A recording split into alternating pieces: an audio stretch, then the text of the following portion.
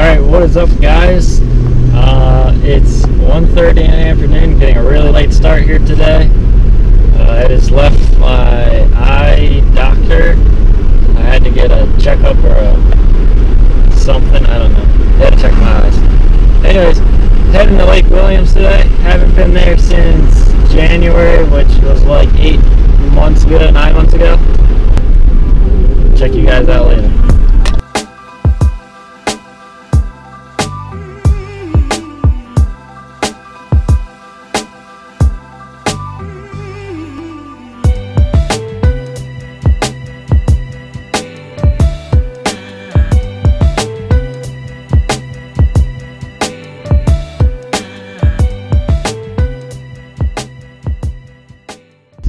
Alright, so I just got to the lake, or just got the boat in actually.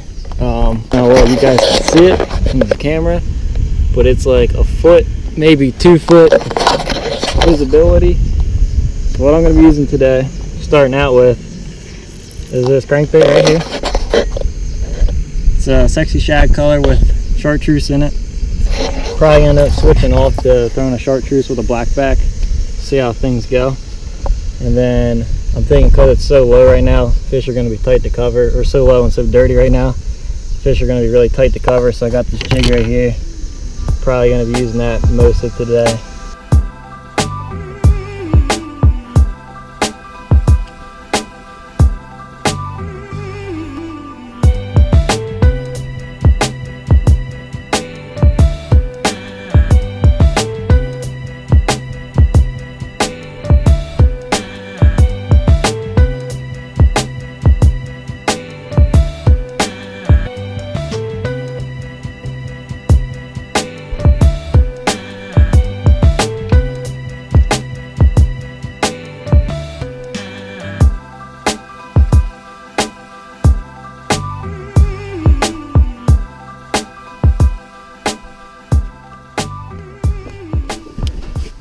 Alright, I had the camera off so you guys didn't see any of it, but I was just buzzing up this shoreline, threw my bladed jig, my chatterbait up in there, tight to the shore, up in some brush and stuff. Now I'm bouncing it back, swimming it back to the boat, and then out, probably 20 feet off the shore, out in like open water sorta, there's a log across the bottom. I can't see it, but I felt my line go over it, and my chatterbait got stuck on one of the branches, but it didn't get hooked. It just like slid up it and hit the top. So I let it go back down, and I'm just kind of like pulling it, bouncing into it. I'm slowly taking my boat over so I can flip it off the other side, and this giant bass just crushed it. I mean, like, my rod bent in half. Turned the camera on, got in close to him, and he came up and kind of curled around on the surface, and it was a good 4-pounder, easy. It was a big one. And then it wrapped up in this brush pile right here. I don't know if you can see it or not, and it's about 10-12 foot of water right there, and I'm trying to like reach down in there to feel it, to grab it, and it came unhooked.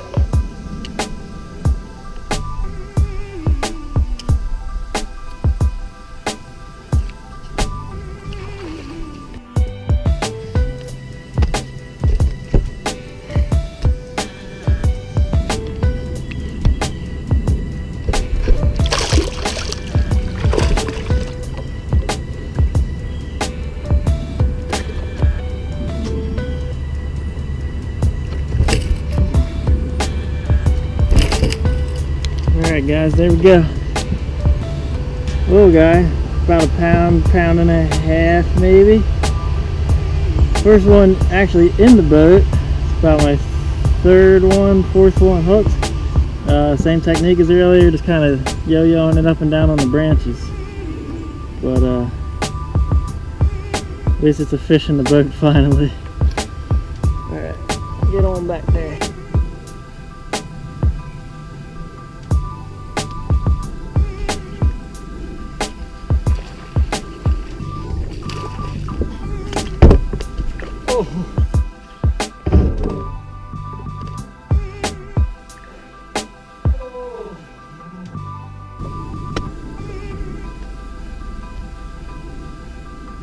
You know, here on Team Rippin' Lips, we like to go for the quick release. It's best for the fish. You know, you don't want to keep them out of the water for too long. They can't hold their breath all day. So, you know, in the fish's best interest, you know, don't even touch them. Just flip them in, show the camera, back out the other end. I mean, that's how you do it. That's I actually tried that, believe it or not. But you know.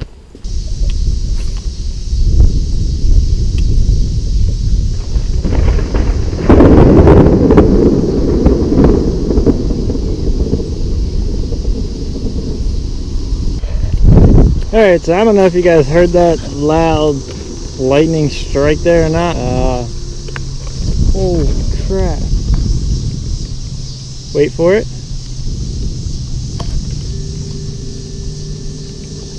Okay, all right.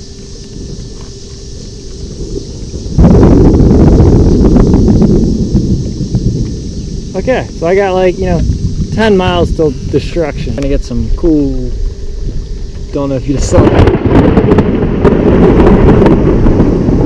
Yeah. I don't know if you saw it, but I'm pretty sure you probably just heard that. That was nuts. It was like lightning and then thundered instantly. So it's like upon us. I mean, I'm in like the eye of the storm or something. I don't know if you heard that. But anyways, hopefully I'll see you guys in the next video. I don't know if I'm gonna make it out or not.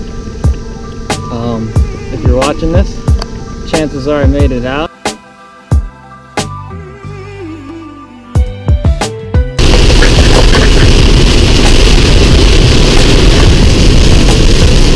You made it out just in time! Woo!